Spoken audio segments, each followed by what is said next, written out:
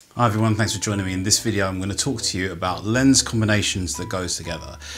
The reason I'm going to do this is because there's a lot of you that shoot more than one genre of photography. You're trying to build out a lens kit for your Canon cameras, but trying to piece together a collection that makes sense can sometimes be a little bit tricky, because sometimes you shoot a lot of one thing and a little bit of something else, and trying to work out what to buy first and how to make the lenses complement each other is difficult, and that's what this video is for, is to try and address that. The lenses I'm going to be focusing on for this video are all going to be EF lenses.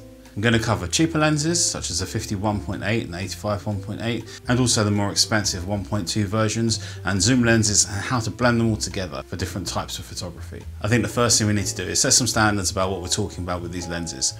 It is not always the case that a cheap lens is a bad quality lens. Sometimes they're really good. Sometimes we just need to know that a lens is good enough for a job we want to do. For instance, the 85mm 1.8, I used that lens to shoot the cover for the Chainsmokers single Closer for Sony Music, one of the biggest EDM songs of the last decade, and the cover for it was shot on the Canon 85mm 1.8. And I selected that lens because I knew it was good enough to do the job. And so that's a working example of what I'm going to be talking about in some instances in this video. You should know I'm not a tech reviewer, I'm an actual photographer, so my experiences with lenses are based on real world work. My views are not based on test charts and spec sheets. Look at the genres of photography that you shoot, and you have to work out the range in which you need to be in for that. By that I mean the focal range. For instance, for landscapes you're probably going to want something wide angle, and for portraits you're probably going to want a mild or short telephoto lens. But most of us shoot more than one genre of photography, so how do we put this together?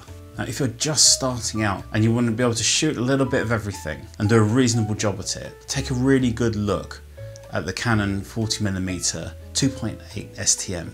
It's a very sharp, very good quality lens. It's really small and it's relatively cheap. A slightly wider focal length than 50mm will allow you to do a little bit more street photography, get some more buildings in, give you more of the environment. It makes a very nice portrait lens for environmental portraiture as well. And it's so small and lightweight, you can take it everywhere with you and you can just do a bit of everything on it. For those that want a little bit more shallow depth of field, grab the 50mm 1.8. I think for everyone who's doing photography, if I had my choice, I would start everyone off on a 5D classic with either the 40 or the 50 1.8, one of those two, and I'd get them on that for a year at minimum, shooting just on that combination and making it work. Learn to do panoramas and stitch photos together, do portraits with it, do all different types of street photography, and learn to really use your camera and become a good photographer. The thing you have to understand about photography is it is not about building a big lens collection to say, look, here I am, I'm a professional photographer, look how many lenses I've got. People will hire you or like your work because of the emotion and the vision that you express in your work. That's what photography is about. It's not about having a big lens collection. It's about having a few of the right lenses, not having lots and lots of lenses. Sometimes you'll see professional photographers have just built big lens collections, and sometimes that happens because they've been shooting for a long time and they've switched genres, or they like to shoot lots of different things and they've never sold the glasses, they've gone along and they've built up a big lens collection. Please do not confuse that with the idea that they need all of those lenses. What you'll find is at any point in a photographer's journey, they're pretty much based around one or two lenses. Most photographers that actually work as photographers will build kits that are a mixture of zoom lenses and prime lenses. I have a little saying that I made up which will help you understand how zooms and primes work in a photographer's kit, and that is that zooms build range and primes give looks. So sometimes my work requires that I will cover a focal range that I actually have it present, and I might just use a zoom lens to do that. And at other times I want to give a consistent look. So let's start building some kits out for different budgets. I'm going to assume that you like to shoot maybe a little bit of landscape or architecture stuff, maybe a bit of street photography and some portrait work. And I'm going to throw in a few references to weddings as well. When I put some of these little kits together for you, if certain genres of photography don't apply to you, you can just cut that lens out of the list. So let's talk about budget. What's the most flexible, cheapest setup you could have? I think one of the nicest setups to start with is the Canon 17-40 f4. That will give you your landscape and your architecture photos. And I would combine that with a 50mm 1.8. whichever one you can get a good deal on. I don't think it really makes that much difference. Now the 51.8 will give you your portraits, a real budget price point, and it makes a really nice general purpose walk around lens. It's nice and lightweight, it's nice and cheap, and you can get a lot done with it. Now as you build from there, then I'd add in the 85mm 1.8. My personal feeling is it's much better to build out your focal range first.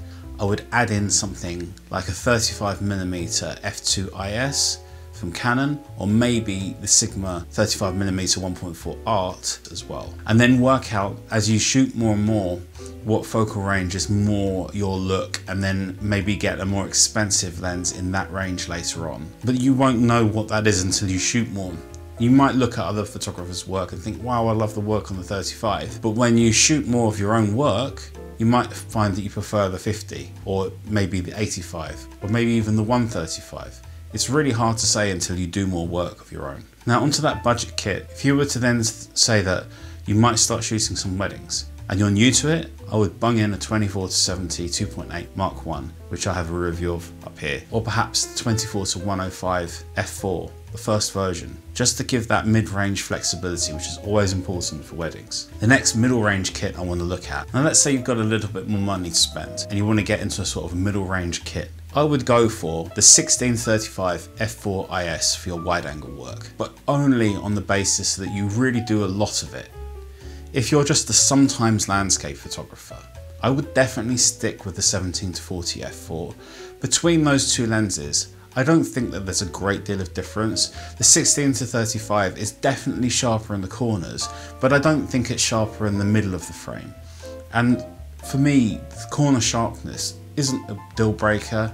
It just doesn't amount to that much. Yes, you can see it when you compare side by side, but I just don't think that for most people they're studying the corners of images that much. So I think that if you're a photographer that isn't shooting a lot of landscape work or a lot of architecture work, I would stick with the 17-40 f4. But if you're someone that wants to do quite a bit of it, then get the 16-35 f4.IS. I would always recommend getting the f4 lenses over the 2.8s, simply because that one stop of light when you're probably working on a tripod anyway just isn't going to make that much difference. You've got to remember, you've got to carry that lens around, and when you're outdoors, these weights of things start to add up pretty quickly. Now when it comes to your portrait range, your 35, 50, 85 type lenses, your more obvious choices I'd say are the 35mm 1.4 Arts from Sigma. Now when it comes to the 50mm, this is a tricky one, because I don't rate the 50mm 1.4 from Canon.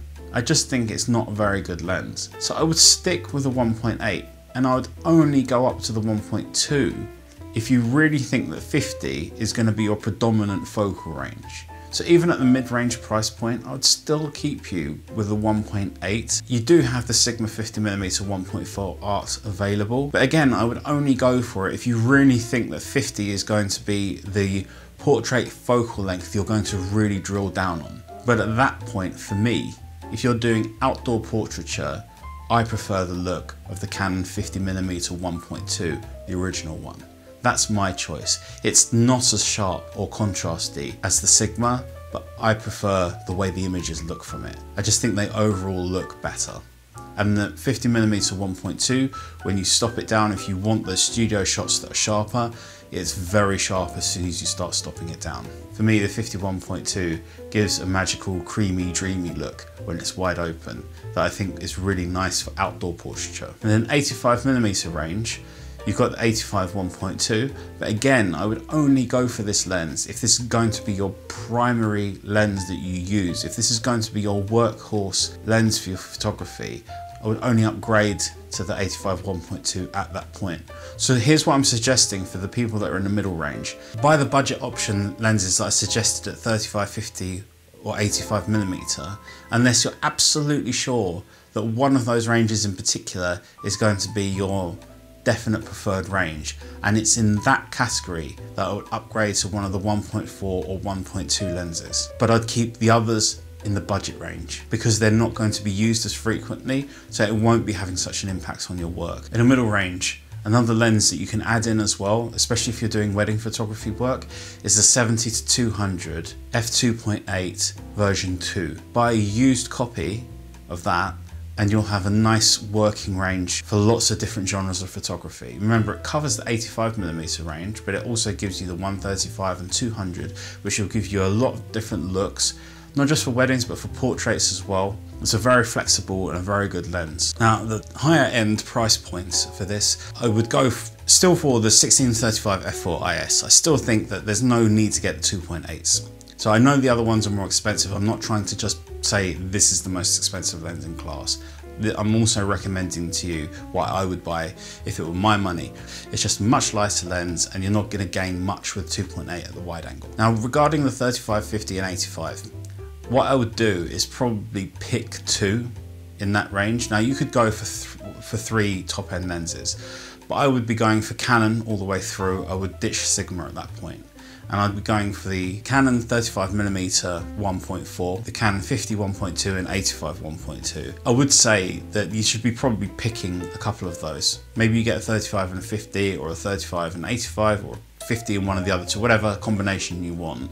Perhaps you get all 4 of these lenses. That might be the case. At the point when you start to spend that kind of money, you should have a clearer idea of who you are as a photographer. You should probably be picking out 1 or 2 of these expensive lenses and only going for those, rather than feeling that you need to collect all of them. You can also see my views on the Canon 5D Mark I, II, III and IV and the 6D Mark I over here.